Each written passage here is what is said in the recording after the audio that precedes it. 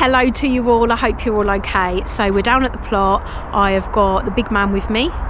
He is right there, and we're starting to put up the fruit cage. So we are thinking, it's just been here. It was in our garage and we brought it down about a week ago. So what we're going to do, what Vince is going to do, should I say, is just lay it out. We haven't got any like instructions to put it together because we were given it by someone my dad knows. Very kindly gave us it, so it hasn't got any instructions and things like that with it.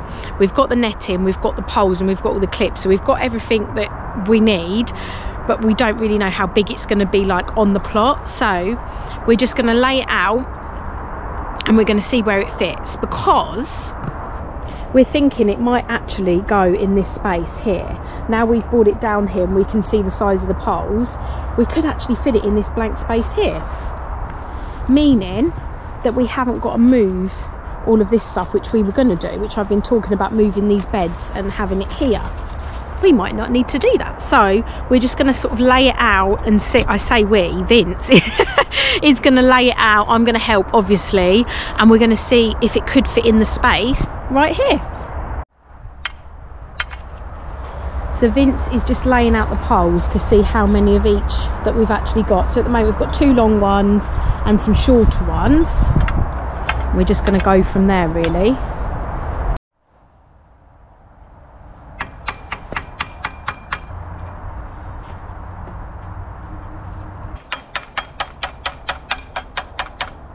So the fruit cage will definitely fit in this little area here next to the polytunnel, in between the polytunnel and my brassica beds, if you see. So it comes right down to the bottom here and it goes that way, but we have a big tree here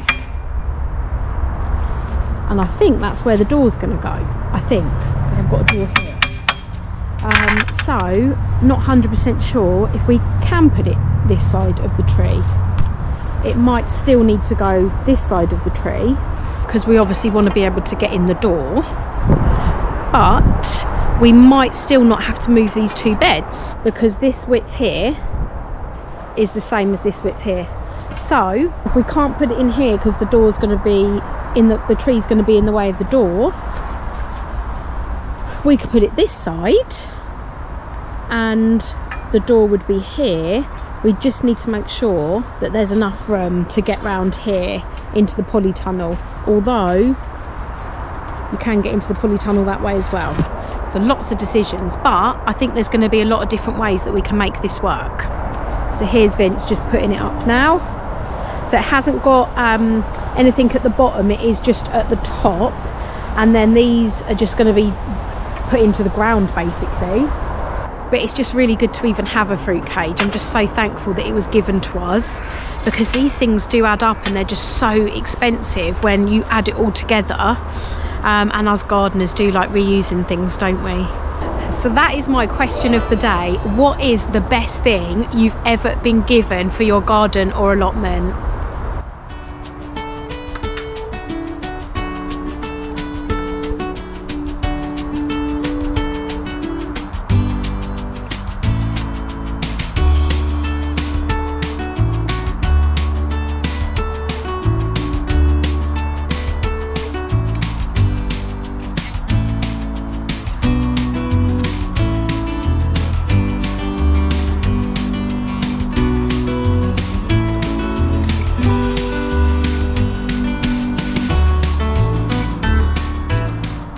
Okay, so we've now moved the fruit cage from here to here. I think it might be better. It's just a bit too close to all these other bits, I think.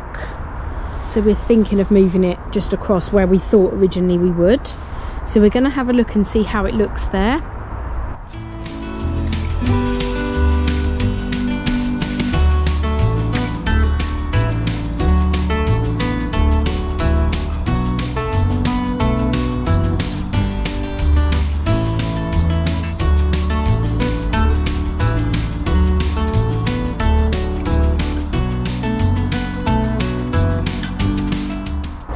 Okay, so I think we've cracked it. So we're going to have it the opposite way. So if I come down this way, We're going to have it lengthwise along here, so the door will be this one here, because this is sort of at the end of where the mini polytunnel is. It's not going to get in anyone's way.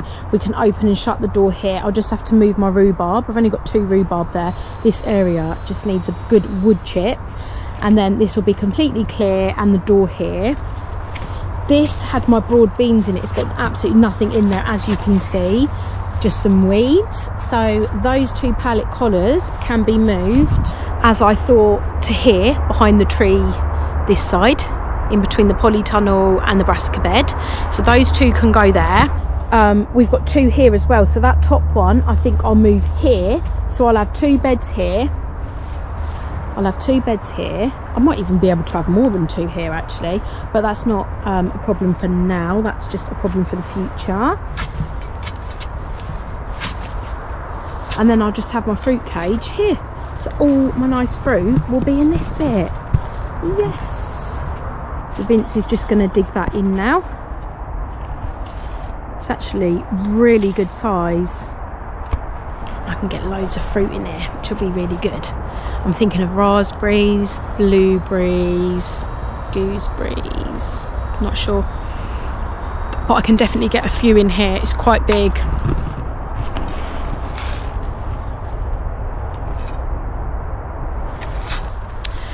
So when I first took over this allotment, it was just completely different. I feel like it's just a completely different plot now. So now, as you walk into the entrance now, go through the arch, which at the moment has just got nothing on it, but it did have pumpkins on it. Go through, I've got all my beds to the side here. So I've got my asparagus bed there. That's where my cabbages are at the moment, and my parsnips. I've got leeks, mooly radish. I've got kale and more parsnips in there.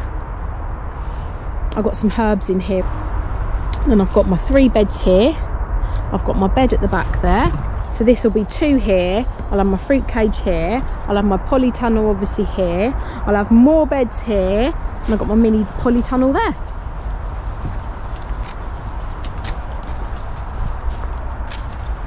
Then I've got my pond area here, which is looking a bit worse for wear again. My compost area. And my shed. So I feel so good that the fruit cage is going up now, because now I can spend the rest of the like autumn and winter preparing for next season. So I'm still going to be growing a lot, because my polytunnel is really filling up now. Got that side completely done. I've just got to do this side, but it means I can just spend the rest of the time like planning and just thinking where I'm going to put everything next year, getting it all tidy, getting it all ready, getting the beds ready. It's so exciting.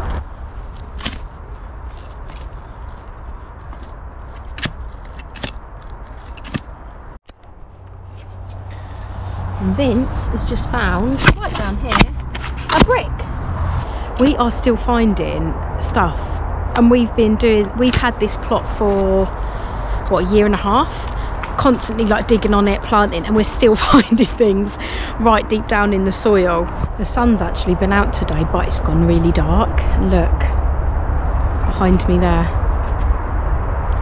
I think it's going to rain.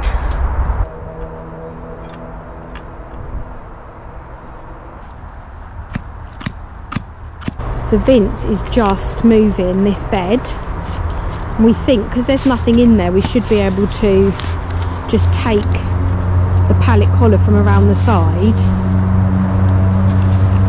Yay! We can just flatten that. Oh wow, amazing, well done.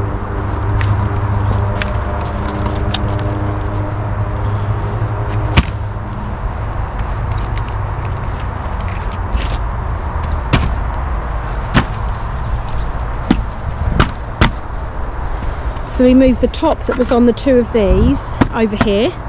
So we've now got these 2 beds in this area, and then we've got basically a whole line of beds now. So that's been moved there. So as you can hear, the heavens have opened. It is absolutely pouring down. So we're going to just have a bit of a break right now. I think we're probably going to come back maybe tomorrow or the next day and actually put the net and everything on anyway. But at the moment, I'm really pleased that it's actually up. I think it looks absolutely fantastic. So I think I'm going to finish this video on another day. So I will see you next time I'm back down here. So we're back. It's actually a few weeks later. The temperature has really dropped now, so we're now in hats and scarves and stuff, but we're back to finish off the fruit cage. So the frame is up now, and now we're just going to put the door on and the net in. So the fruit cage by the end of our visit today should be completely up. Okay, so first things first, we just need to adjust some things, because where we have positioned the fruit cage, so right behind me here, this frame here where the door's going to go, so the door's going to be this end here next to my Millie Polly tunnel. So this needs to go through one of these posts, and we positioned it in the wrong place, so the place with the hole needs to be here. So we're just going to change that now. Okay, so this is where the door's going to be here. So the hinges are here, and then Vince is just clipping this in now, this support pole in the middle. Okay, so Vince is just taking out all of the weeds along that side where the net is eventually going to go onto the fruit cage, just so that we haven't got any weeding to do around a net. So the plan is just to flatten this ground here where the raised beds were, because we moved the pallet collars. So the pallet collars are now here that were in that area. So that just needs to be flattened, basically. I have got 2 rhubarbs, but I'll probably just leave it there for now. So there's one here and there's one just outside. But to be honest, I'll probably just leave it where it is for now. And then it's just a case of getting the net on. So while Vince is digging, I'll show you him behind me. He's over there. I'm just trying to clear out the shed a little bit, because we had to get some bits and pieces out of there and it's been getting quite bad. So I've just pulled some stuff out. I've got my jute string from what my beans were climbing on, and they've still got the beans on them, so I'm going to try and get them off a little bit. The rest of it is just a mess. I have just been tidying these bits as I've been going, but I just thought I'd show you how bad it actually has got in here. So I'm just going to pile together like the bamboo and things, put the cardboard in the compost, get the chairs back under this shelving unit, get a little bit more order in here. So that is actually my question of the day. What do you think I should do inside this shed? It is looking pretty sad, isn't it? I think I could probably make it a bit more homely, but I just haven't got the vision. Can anyone help?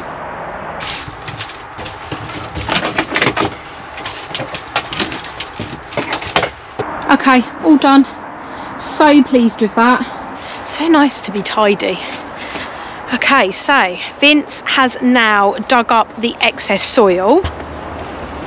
And what we've decided to do is just to pop that into these beds here. Now, a lot of this soil is actually compost and organic matter, because it's what was in these 2 beds here. So we took the pallet collars off this area and moved them over here.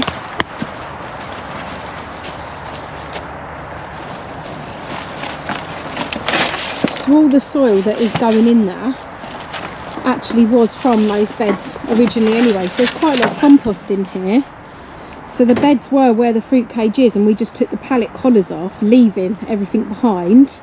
So we're just literally transferring what was in the beds back into the beds. So I'm quite happy just to cover that with cardboard for the winter, weight it down, and then plant into that in the spring.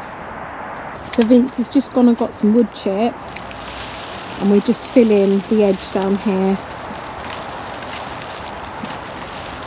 because once the netting is on, it's going to be a little bit harder to reach that area. So we're just putting some wood chip there just to suppress the weeds that come up from that side. Okay, so Vince is now just tightening up the hinges on the door. So at the moment we have a nice door that's got netting on it, but none of the rest of the cage has. So that is the last job. And then I can finally start planting in the fruit cage. So we were given this fruit cage, so we're not really sure how this netting goes on. So we've got a really, really small netting, and we've also got this one. So this does look quite big, but I don't think it will cover the whole fruit cage. So this is where it could get interesting.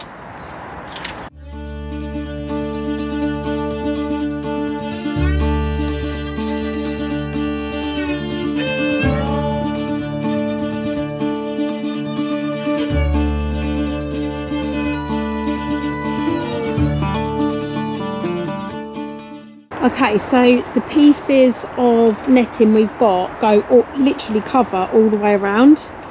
So we're just going to tie it in, and then I think we'll probably just put this bit over the top. So I'm just going to help Vince now with cable ties, just attach it to the frame. Okay, so we've got the netting all the way around now, and now we're just going to put the last bit of netting over the top.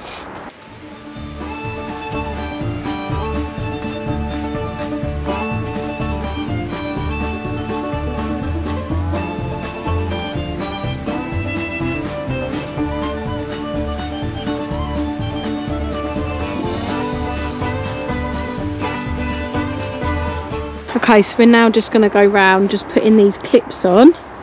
So they're just attaching the top bit of netting that we've put on to the bottom bit of netting, just to secure it. But that is looking so fabulous now.